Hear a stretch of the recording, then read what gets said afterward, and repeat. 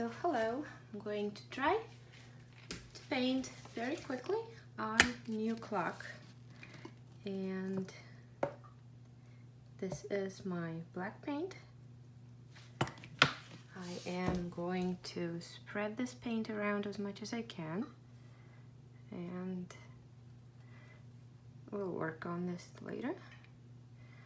Don't have to go all the way to the edges, but we will try to cover as much as we can. Sorry for reflection. So I am planning to do the green clock, and let's see.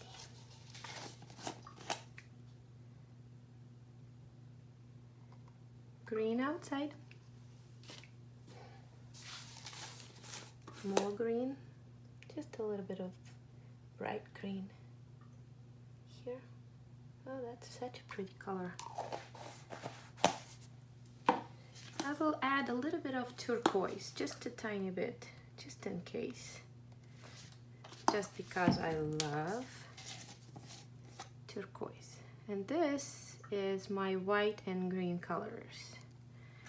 So let's see how it's going to work.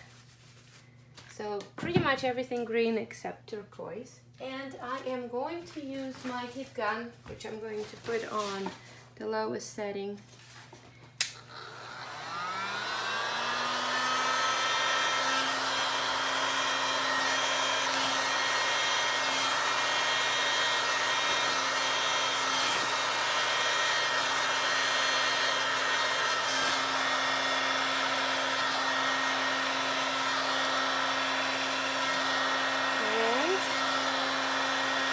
This is pretty much exactly what I was hoping to do. Just to move my colors from the middle to the corners and see how it's going to work. That's it. No more. No more. I let this drip off the sides. I let it drip off the sides. Okay, because I want my sides to have all the paint.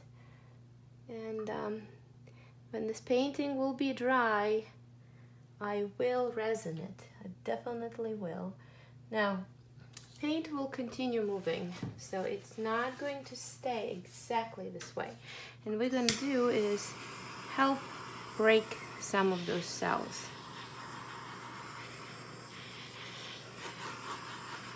But that's basically it. I don't want to mess it up anymore. I wanted to have a green outside and a splash of the bright green, or some kind of a bright color in the middle. So I think when it dries, hopefully it's not going to move too much. We can put either probably the black hands in this painting, and it will look very good. Well, thank you so much for joining.